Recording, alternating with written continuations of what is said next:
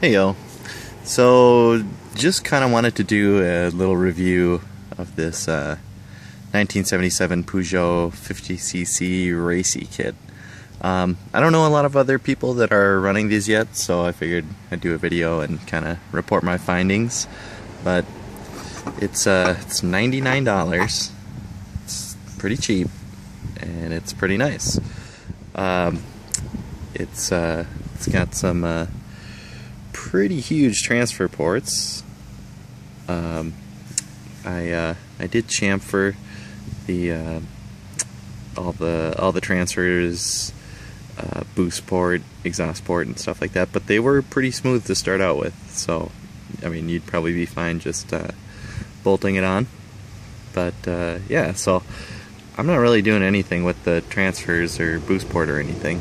They're nice and big already, so I'm just gonna leave those. Let me see, the exhaust port, this I opened up. This I'm gonna be using this simonini pipe, which I'll get to in a little bit. But what I wanted to do is match the port up to the flange. With this, you can kind of notice it's no longer the screw style mount you have with the stock Peugeot kit.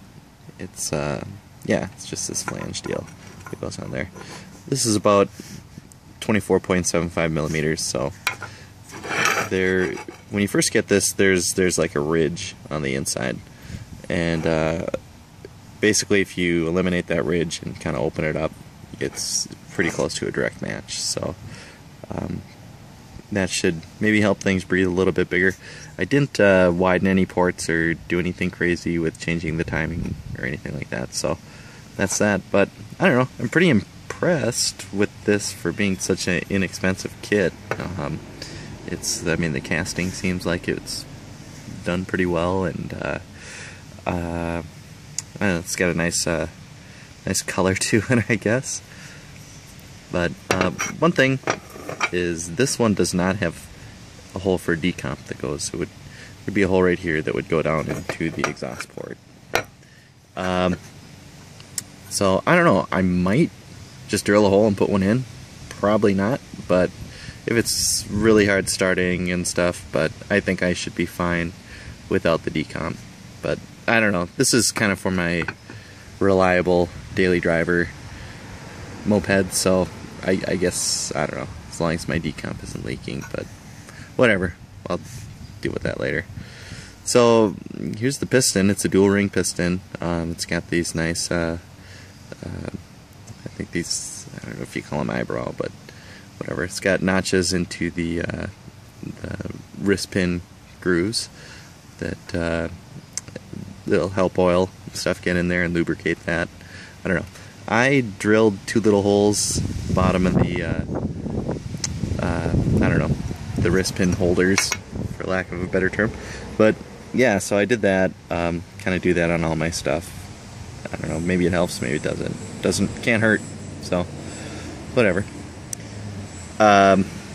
This is the pipe that they recommend getting with it. It's also relatively cheap. I think this is, I don't know, I think it's $100. Can't really remember or whatever, but like most French pipes, you can't really see in here, but when you first get it, there is this restrictor that's in there. It's basically just held in with a tack weld. You can grind that out, and then you're golden. And so I kind of had to go around here with a Dremel just to, I don't know, widen it out just a little bit so that this is a pretty tight fit, so that the flange fits in there. So there's that. Once this is in here, there's you see there's two hooks where your springs are going to mount up. Let me flip this guy over. There's one here, one there, and there's that.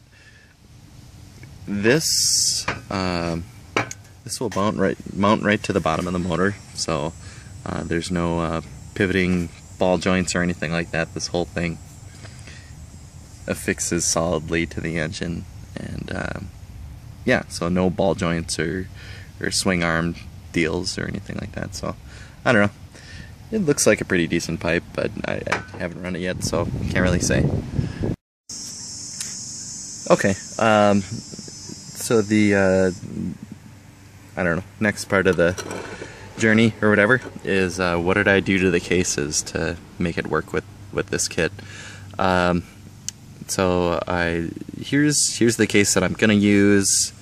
Here's an extra stock Peugeot case that I had laying around. You can see this is what it started out looking like. Transfers are kind of little. There's no third transfer. And so here's this guy.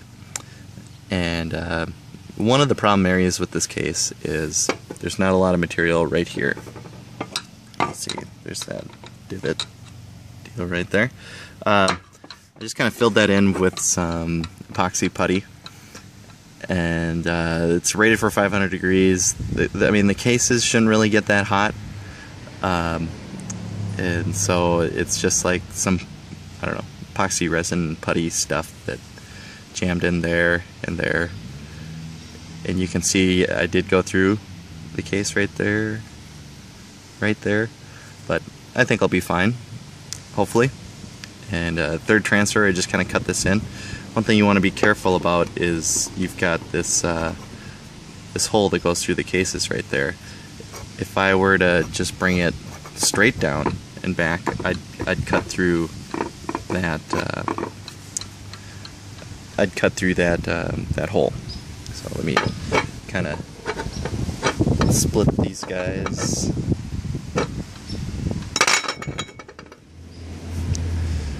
So you can see I got pretty close to that, but didn't go through. So I don't know. That's it. I don't know. I think it's gonna blast. So I'm gonna throw everything together and I'll report back with my findings.